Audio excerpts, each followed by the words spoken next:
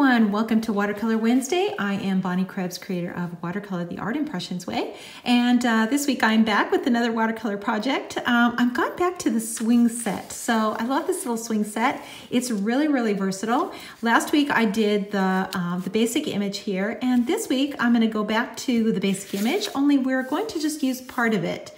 So the stamps are really versatile, and if you think about it, you can think of a lot of different creative ways that you can use it. So we're going to use part of it here, and then we're going to use this little tire swing right here. Okay, we're going to create this little fall scene. Super easy to do. It doesn't take a lot of stamps and really quick and easy. So in addition to the swing set, we're going to need a couple of things. So one of my favorites, the branches. We're going to use this little guy here in the foliage set. So foliage set 4, we're going to use these little grasses, either one or both. You can use both. And then in the full set, these two. So the little flowers here, and then this little kind of dried up branch, we're going to use that. And then in the midi flower set, the little dots right here. So again, remember that you can switch all of these things out and use what you have. You can use a little bit or a lot, so that just kind of depends on your choice and your style. So let's get going on this one. And we're going to start out, of course, with the basic image. And like I said, we're only going to use part of it. So we're just going to ink up half of this and not this swing in the center. So only this little L shape right here. And because it's wood and because it's old and rustic, we're going to do 2 colors. So that would be the dark blue and the dark brown, 565 and 969. And we are going to start with the blue. And I'm just going to go about halfway, and be careful not to ink that that little swing that's on there. And then come back right over it again with the brown.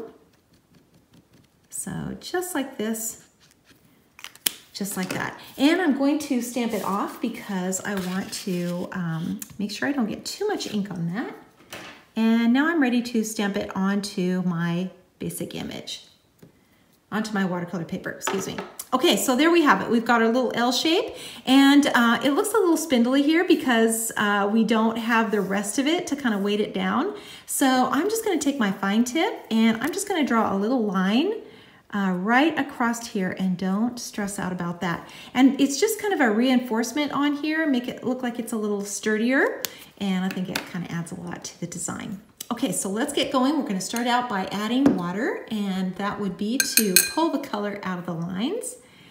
And I'm going to start with this under here. I don't want to do too much of it because I do want to add some things along the side and around it. So I'm just going to do just the basic bare minimum here. And I can come back and do a little bit more of this once I get my flowers and my foliage in. Okay, so now let's go on to that tire. We're going to add that little tire in, and we're going to use those same 2 colors again. This time we're going to go brown first, dark brown, and then blue over the top of that. We want it to be a little more gray, and that's why the blue's second. And I'm going to turn it. So if you look at my original, I've kind of got it blown in the wind. Adds a little more interest. Now, of course, you can hang that straight down if you want to, but I want to show you how to do this. Kind of fun to just change it up a little bit. So I'm going to turn it, and I'm going to swing it out a little bit. So just like that. That looks good. So let's go ahead now and add everything into our little frame here.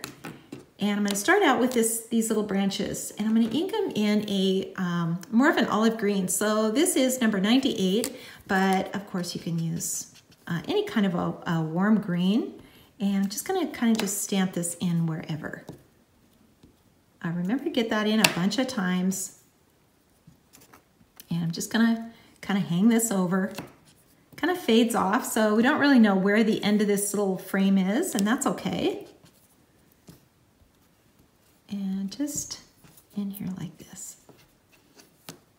Maybe just a little bit more out here.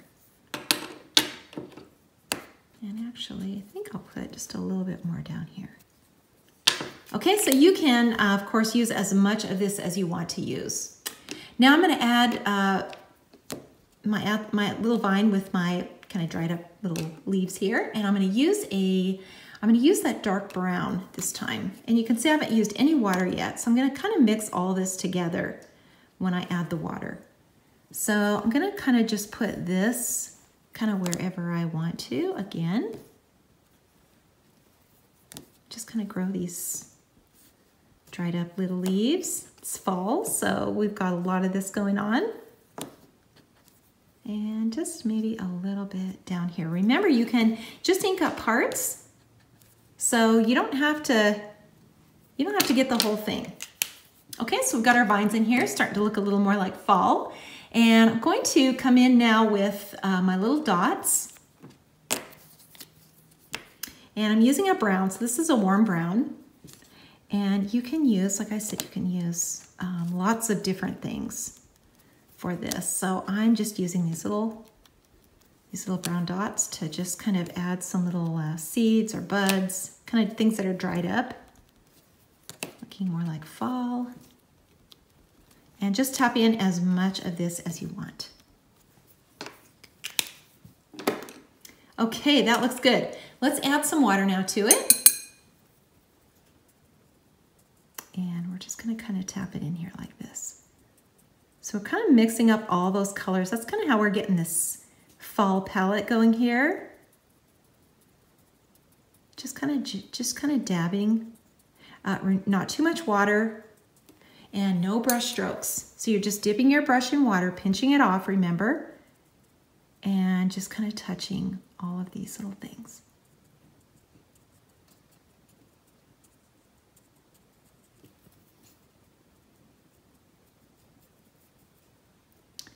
And you can see that color just kind of all kind of mixes in, kind of comes together, starts looking like a little painting, and that's exactly what we want. And now we can kind of add some of this color in here to the side, give this a little more dimension here. And really we do that second because we don't want to fight these lines. You know, if you add too much color in here in the beginning, it's hard to stamp over the top of that. Okay, so I'm going to add some color now into the background, and I'm going to turn my paper a little bit. It's easier for me to kind of brush this in, and I'm going to add some color now to my palette. And this is just the dark blue, and I'm just going to kind of start out really lightly and bring my brush down this way, so just down like this. And we're just giving the idea of the wind blowing.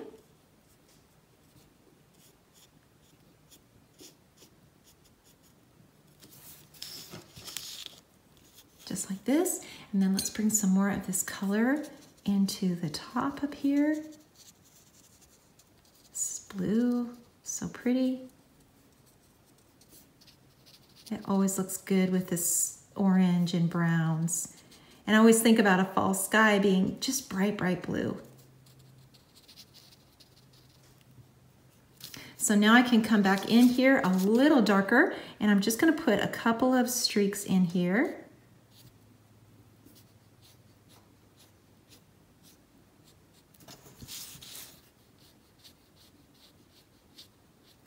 Just like that.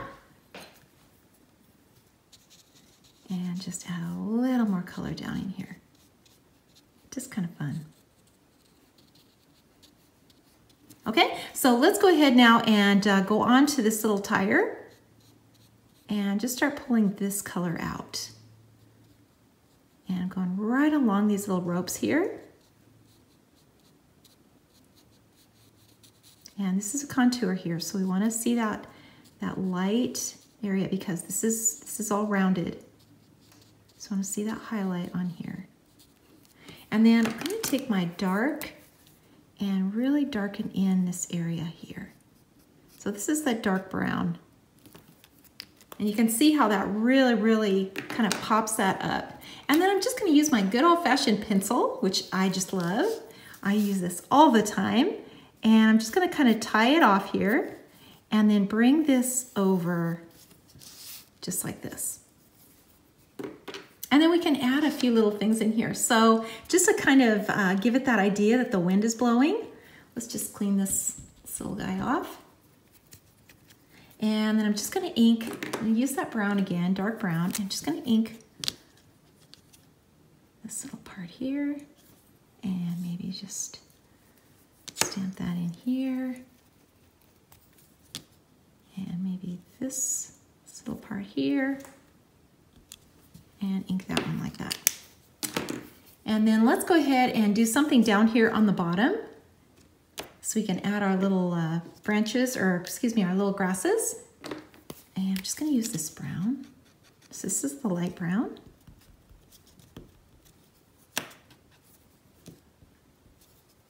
And you can put in as much of this, of course, as you want.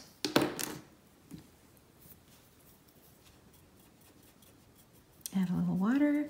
And then we want to see a shadow here where this little swing is.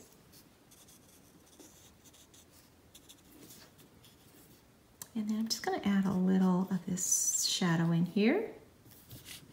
This is just that same dark blue.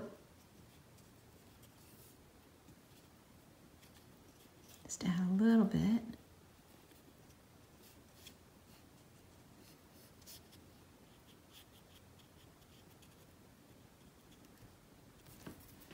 Okay, so let's go ahead and add a little color in here, and that's our this little fall. It's almost like an apple blossom or a cherry blossom. So I'm using my red to get the blooms, and my dark brown for the stems. And I'm just gonna put it in here just a couple of times and go back over it again.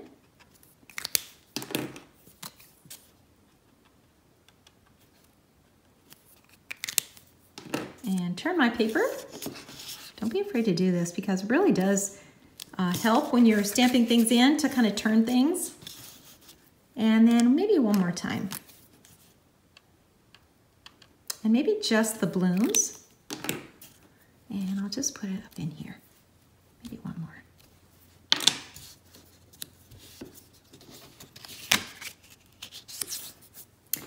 And I'll just add some water to it now. Just touch it. And remember, no water on the stems. You don't have to add any water to the stems. They will just kind of do their own thing. And I think I'm going to come back in here now with these little dots and add something a little darker. So I'm going to go back in now with the dark brown and just get a few more of this in here.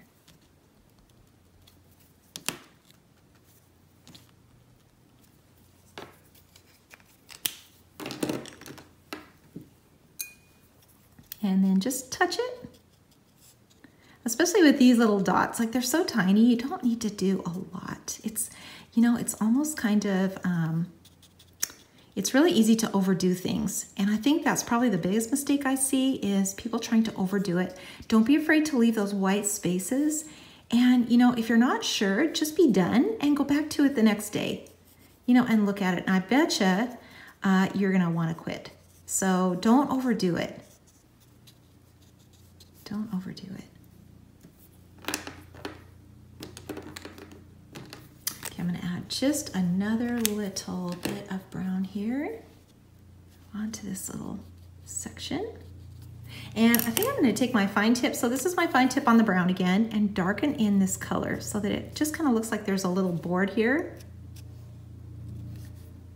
Make sure I've got this really dark in here. Like that.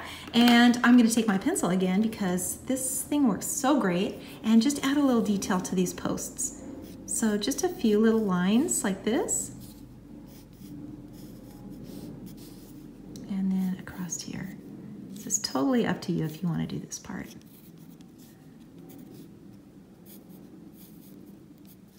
But a pencil just works great. And you know what? If you hate it, you can always erase it. So I love that about it too. Okay, and I think we are about finished with this little project. So one thing left to do, and that of course is to sign and date. And put it on a card or put it in a frame and give it away. You're gonna make someone's day. Thank you so much for watching. And if you like this video, please give me a thumbs up, and I will see you all next week.